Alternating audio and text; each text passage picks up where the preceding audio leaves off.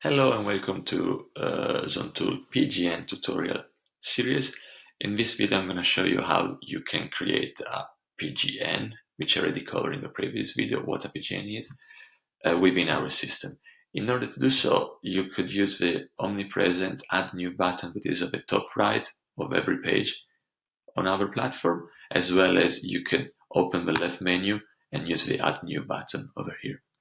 So whichever one you click, what's going to happen is this pop-up will come out and will show you a series of actions that we can take on a PGN.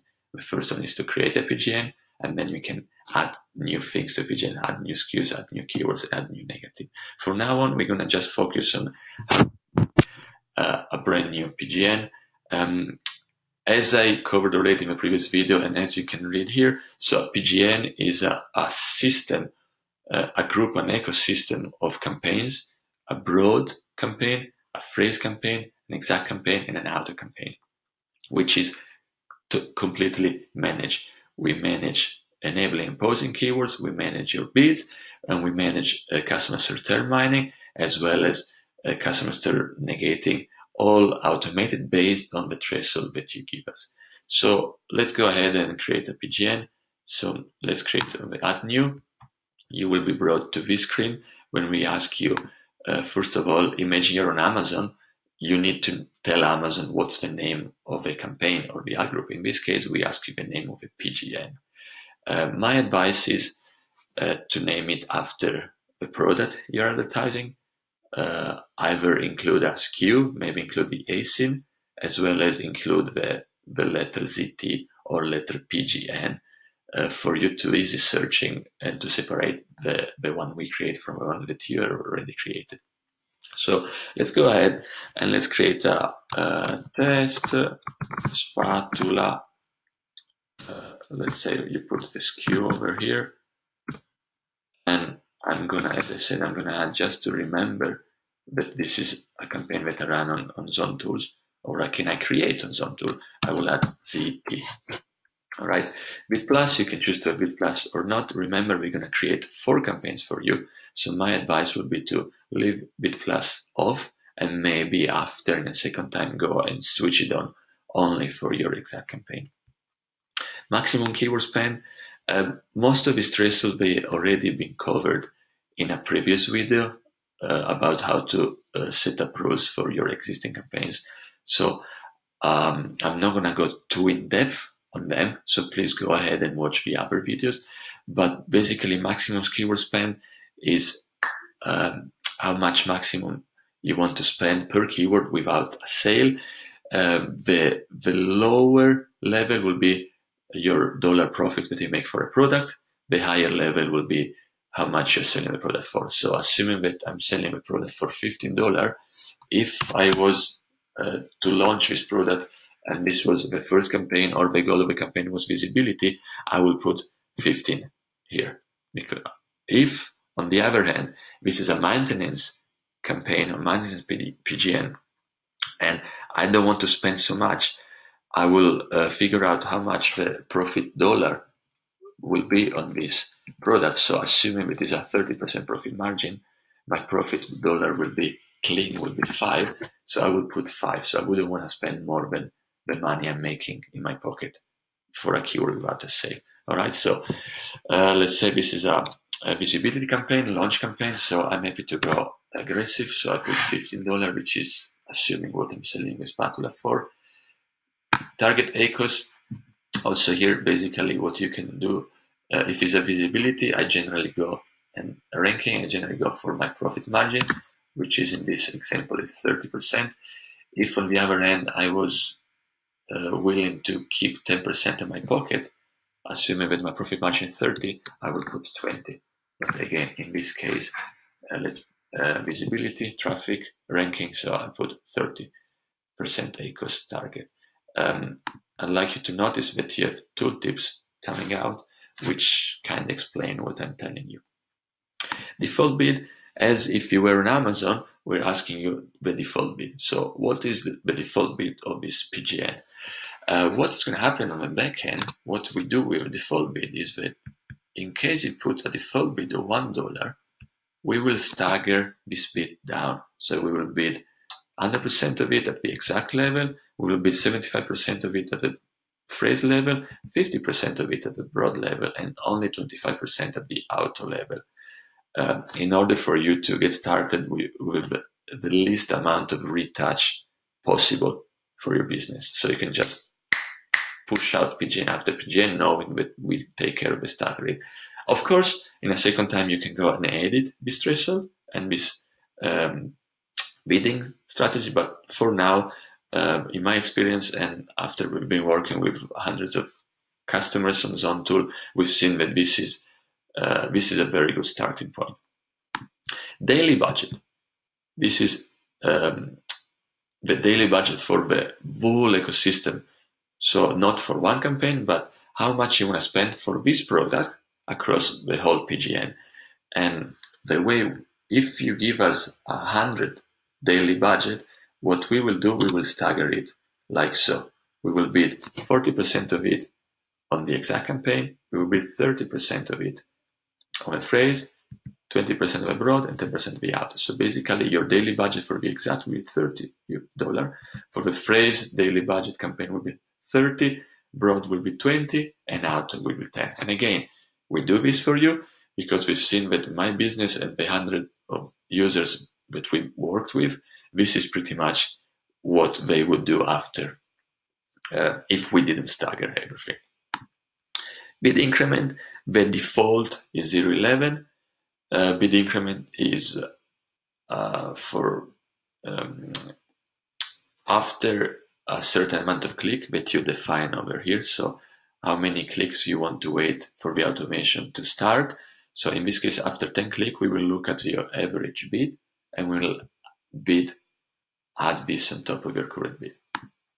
Okay, again, I cover this more in depth in another video, so go and look how to set rules on your existing campaigns.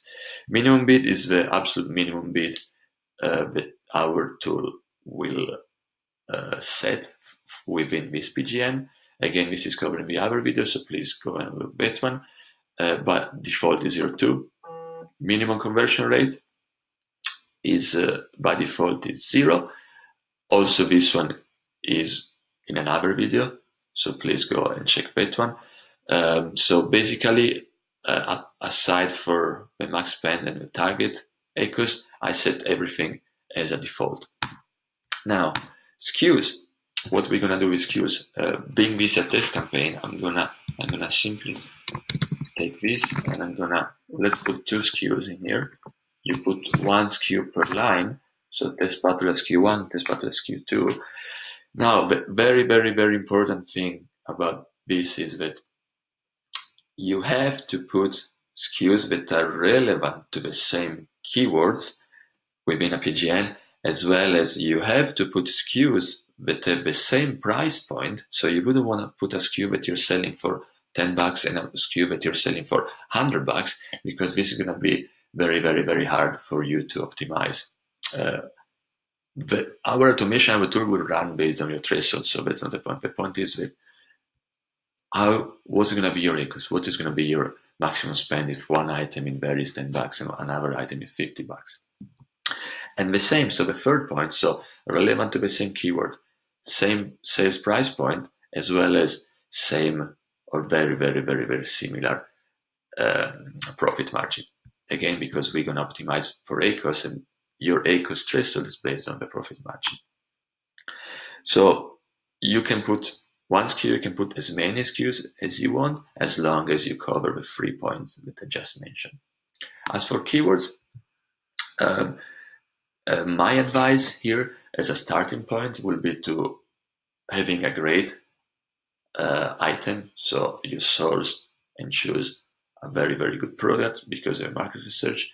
You create a fantastic listing. You had a very, very deep keyword research. So here you should put 5 to 10 high volume, high relevancy keyword from which our tool then will grow, because we will start mining both from the auto campaign and from a broadened phrase match the custom search terms buyers use to buy your product, and we will add them back into the system growing the amount of keywords you have and growing your campaigns and visibility. So now start with 5 to 10 high volume, high relevancy keyword. If you see that the PGN is not evolving fast enough, you can always add more at a set of time. Okay, so I'm gonna just put the keyword 1 for the sake of this presentation. This keyword 3, keyword 4. Okay. Now the sync buttons. What we will do, if the sync buttons are on, we will push all this data to Amazon. We will create all the ecosystem of a PGN, all the campaigns and all the ad groups, all the keywords as positive as negative, and all the biddings and everything for you. And then we will sync back to our dashboard. So we will download everything back to our dashboard so that you don't have to. And you can work on this PGN straight away after. Now, this is good if you are creating and working only on one PGN, but it takes some time. It generally takes about 20 seconds to push everything to Amazon and download back. The more keywords you have, the more SKUs you have, the more it will take to download it back. So my advice is, if you're about to create more than a PGN back to back, let's say you're about to create just 10 PGNs, one after the other, my advice would be to switch off the sync and just push all the data to Amazon. And once you've done creating all the 5, 10, 11, 20 PGNs, only after sync all the data at once from within our platform. This is going to streamline your work process and make everything much faster. But for the sake of presentation, right now, I want to sync everything back so I can show you what happens. All right, so I'm gonna save this product group, and as you see, the dashboard is thinking, and I'm gonna pause the video for now. Okay, it took about like 10 seconds. Once the PGN is saved, you do get a notification, PGN saved, and your product PGN can be seen in two places. So if you simply go to the campaign page, and like I advise you, you will search for the word ZT and hit enter in our search text part. You will see what the PGN has done. The PGN has created 1, 2, 3, 4 campaigns for you. Okay, and every campaign has a maximum spend of $15 and a maximum echoes of 30%. The auto campaign, although it is right and set here, is also set to the 30% echoes threshold. We are fixing this little bug right now. Now, so as I said, the first place you can see your campaigns, which you're used to, but also note that we have a PGN product group dashboard. Okay, and if you go to your product group dashboard, you will see that there is a product group which is test spatula. And here right now, because it's a new PGN, we don't have statistics, but what we will do, we will merge and sum up all the statistics of all the 4 campaigns within the PGN and show you in a very, very clear and easy to understand way how the whole ecosystem of the PGN is performing. Are you reaching your goals or not? Now, if you want to go and see what we did, you can click on the ad groups. So this will bring you at the campaign level. I show you the navigation in a previous video. If you go and look at the basic tutorials, there is a specific video dedicated on how to navigate our platform. So I'm going to just click on the red icon, which is going to show me the ad groups. And you see all the ad groups that are within the PGN with their default bids.